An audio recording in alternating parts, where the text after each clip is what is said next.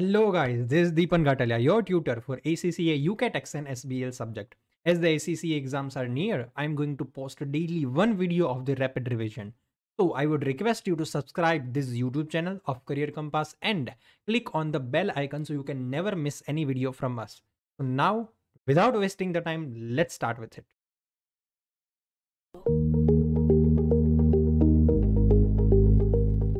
In this session, we will going to start with the income tax computation. This session is just a basic aspect about the income tax. And students, let me clarify that whatever income tax chapters that we will going to learn, it will only and only apply to the individuals. Now, students, the first and foremost important thing in the whole income tax is that there has to be the tax year, there has to be the taxable person, and there has to be the taxable income. Then and then only you can levy the income tax. Now students, let's start with the what exactly is the tax year. Now students, for the tax year 2021, the tax dates are from 6th April 2020 to the 5th April 2021. Now who can be the taxable person to levy the income tax? Student, the taxable person is the person who is the UK resident. Now if you are a UK resident, then on your worldwide income, the income tax will be levied. But if you are non-UK resident, then also there can be the implications of the income tax. But if you are a non-UK resident, then only and only your UK income will become chargeable under the income tax. Now, and the third thing is what exactly is the taxable income. There are lots of taxable income possible, students, for the case of the individuals. Students, taxable income can be employment income, property income, dividend income, trading income, pension income, savings income, and income from trust. And there are, students, lots of other exempt income also, which is exactly important one for the examination and which you have to remember. There are exempt incomes are interest from NSI certificates, gaming, betting, lottery, premium bond winning, and other exempt income, students, you can see on the screen.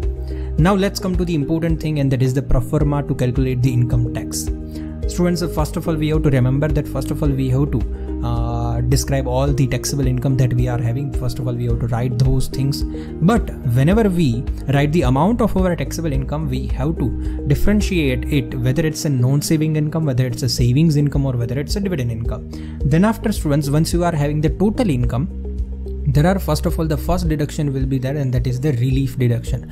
Relief includes the two things. It includes the trading loss as well as it includes the qualifying interest. Okay. Then after, students, once you deduct your relief, then after you will have your net income. Please remember, it's a very important thing. After deduction of the relief, what income you will get? You will get net income. Once you get the net income, students, then after the deduction of the personal allowance will be there, and you know already that the personal allowance of 12,500 person will get for the tax year of 2021. And then after, students, after deducting the personal allowance, you will get the taxable full and final income. Once you are having the taxable income, now students, it's an easy task to just levy the tax rates. Frankly speaking, it's not that much easy to levy the income tax or to apply the tax rates, students. I hope you know that how to apply the tax rates. But if you are having any query with applying the tax rates, students, feel free to contact me. Okay. Once you apply the tax rate, students, finally you will have your tax liability. And students, here for your just reference purpose, I am giving you the tax rates table, so you can see in the screen and just follow the tax rates table accordingly. But now, students, we also have to see that how much personal allowance we can get. Now that personal allowance generally will be available of 12,500 that we have seen in the Proforma, students. But the thing is that if the person is having the higher income, then there may be the possibility that the person will get the lesser personal allowance. Now how you will going to decide, students? You can see on the screen that if the person's total net income, what does it mean by total net income? The income after deductions of the relief will be called as a net income, right? If you once again forgot, go back to the Proforma, review the Proforma, you will find one net income.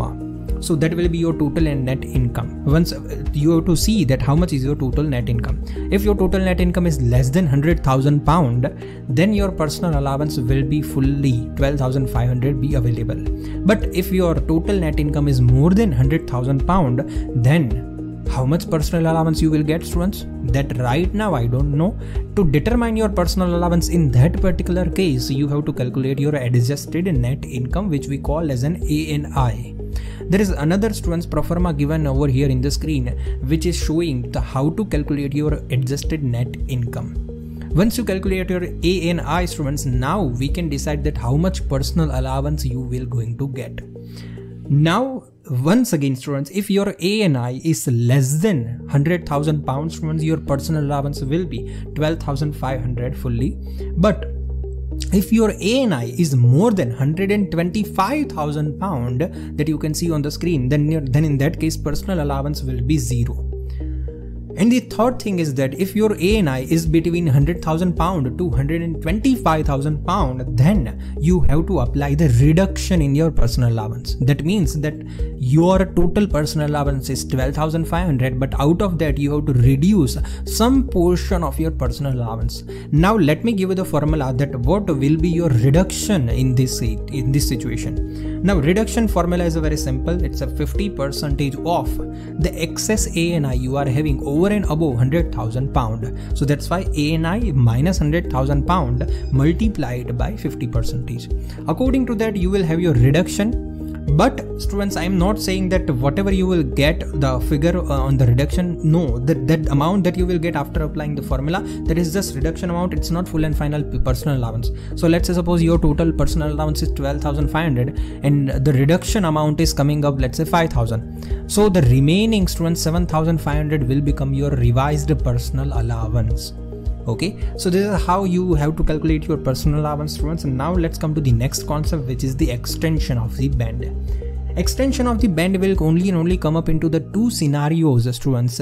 If the person contributes into the personal pension scheme or the person makes a gift aid donation, students, then and then only you have to extend your basic rate band. Yes, students, I'm repeating once again, you have to just extend your basic rate band. Okay, now you already know that how the basic rate band works, how the higher rate band works, students, how additional rate band works. You also know that there is a called in capacity. Now each and every band do have their own capacity, and students, higher rate band also is having their own capacity of 112,500. But by extension of the band, you can see on the screen that higher rate band capacity have not yet increased. What exactly have been changed, students? What you can see is the basic rate band capacity have been increased by 10,000. I hope you got the idea of the extension of the band. This is just a rapid revision session. I will obviously going to talk about each and every important aspect, but I will not be able to explain each and every things in detail. But if you have query with the extension of the band, students, feel free to ask me. Then after, the next concept is, students, the marriage allowance. Now as I told you that the marriage allowance is nothing but, students, it's a transfer of your personal allowance. That means if the wife is having the excess personal allowance, then wife can transfer the personal allowance, excess personal allowance, to the husband. But students, over here the personal allowance, maximum personal allowance that can be transferred is of only and only £1,250. And now, students, the important thing over here is that actually even if the HMRC have said that the wife can transfer the £1,250 of the personal allowance to the husband, but exactly if you see over here, wife will transfer the personal allowance of 1250, but the husband, the receiver party, will not get the personal allowance, but husband will get only the tax benefit out of that personal allowance. Okay, so that's why the husband will get the 20% tax benefit, that is £250 as a tax reduction.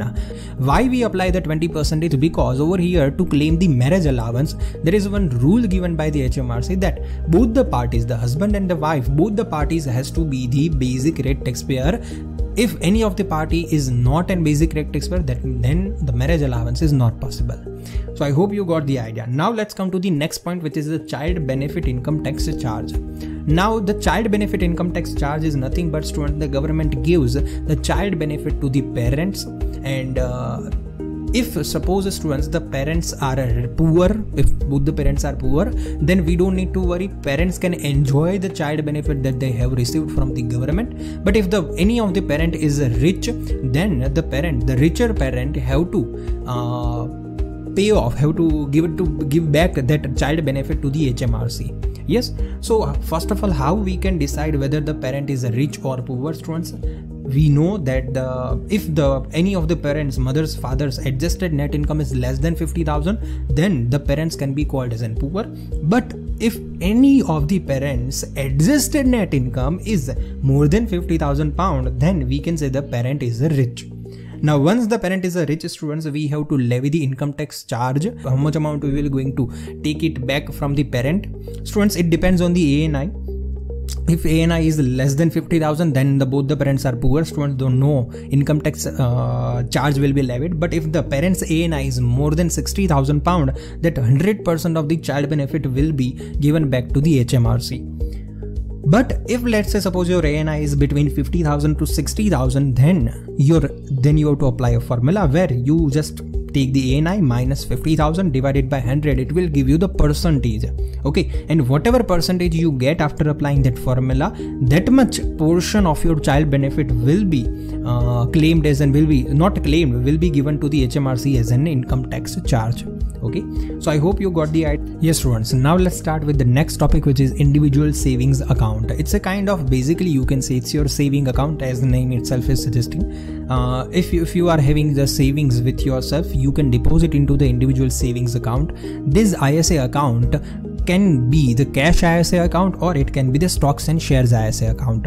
You can invest your money into simple cash ISA account, where you will simply get the 3%, 4% return in the form of interest, and whatever that interest you receive from the cash ISA account will be exempted under the income tax. And if you just invest your amount into the stocks and share ISA account, then what you will get in return? Yes, you will going to get the return or in the form of dividend, and that dividend that you have received, students, that will be once again exempted from your income tax. And now, students, let's say suppose you have invested your amount into stocks and shares ISA. In future, it may be possible that when you sell your shares into the market, at that time it may be possible that you may have your gains, chargeable gains with you, capital gain with you. Now, once again, that capital gain on the ISA stocks will be exempted from the CGT also. So it's a very superb amount, a superb, students, benefit. But over here the maximum limit is there, that person can invest only and only up to 20,000 pound into the ISA. You cannot invest more than that amount. No, basically you can invest, but the tax benefit will only and only be available up to 20,000 pound. Okay, so that is the maximum limit, students, for you for the taxation purpose about the ISA. Okay, here we can say, here we are done with the income tax computation chapter, students. But still, for any query, feel free to ask. The next chapter will be there in the next video. See you guys. Bye.